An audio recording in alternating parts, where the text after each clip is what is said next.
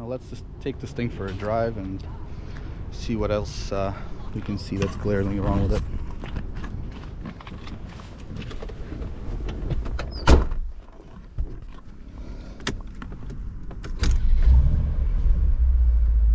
Definitely sounds like a G-Wagon.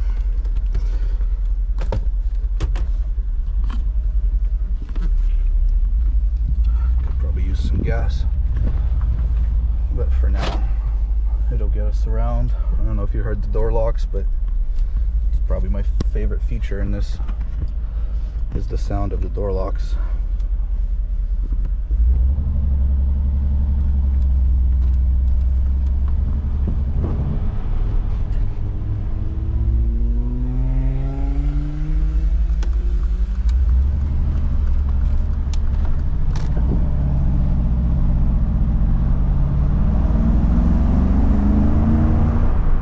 Definitely got the horsepower for a big brick.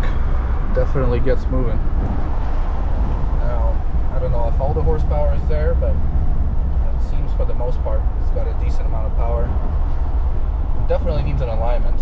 I'm assuming that also might be why that left front tire blew out the way it did, is because this is me going straight and that steering wheel is not straight, and you can see it kind of pulls to the right quite a bit. Yeah, I'm hoping this wind noise isn't too bad. Just roll these windows up. Now a lot of the complaints about the previous generation G-Wagons, you can see the reflection in the passenger side window, because the glass is straight up, it reflects a lot. So a lot of people complain about that, but I mean otherwise it drives pretty well for what it is.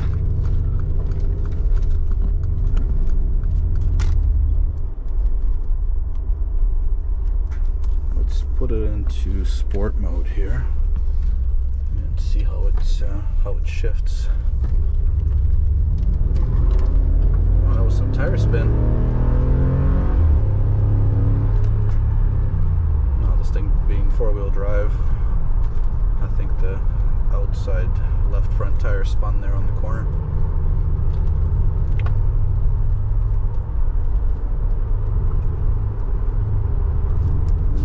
But it drives pretty smooth other than the alignment being off. So I don't know why that would be. I don't know if the previous owner hit a curb or a pothole or what happened, but we'll have to get underneath and make sure nothing's bent. And then once I get the new tires put on, I'll take it straight for an alignment, because I don't want to ruin the new tires right away. But I can do a quick acceleration run here and see if we can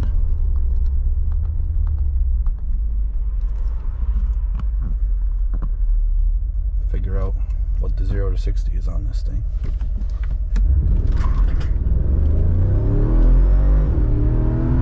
Oh yeah, that's 100 there. That thing takes off pretty good. I guess if you put 500 horsepower into anything, it'll get it moving, but not very dramatic. Just kind of gets up and goes.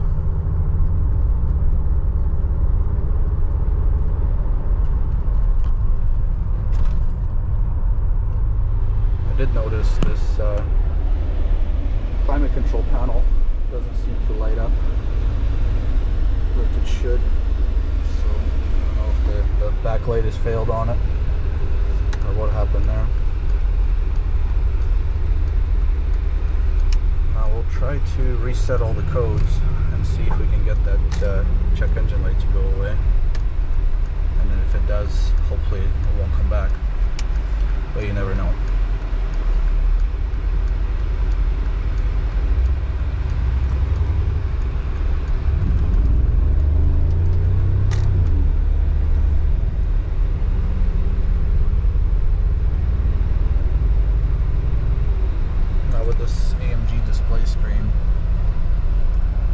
Shows you the oil temperature and your coolant temperature, your speed, and the gear you're in.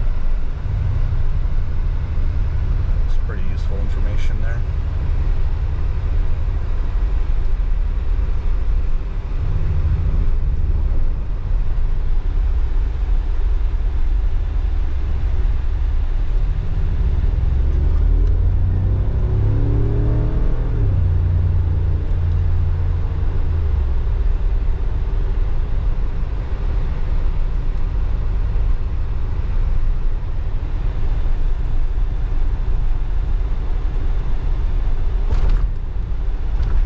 Going over bumps, it's definitely not the smoothest thing ever, definitely no S-Class, but it doesn't have air suspension, so can't really expect it to be all that smooth.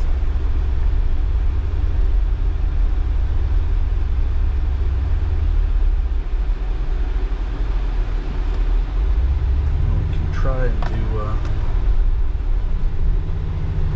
little bit of off-roading here maybe.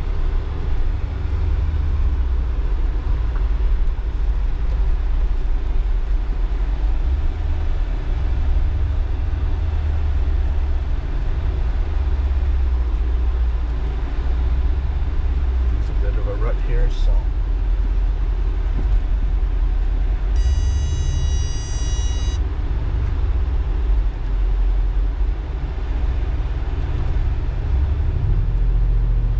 yeah, no problem. We got a bit of a curb there.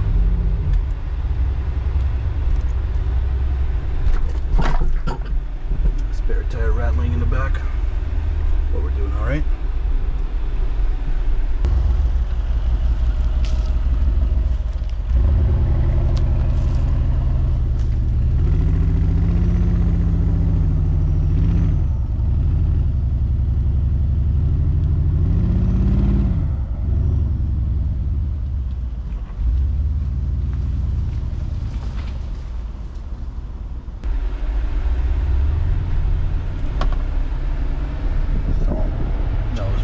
That little hill there.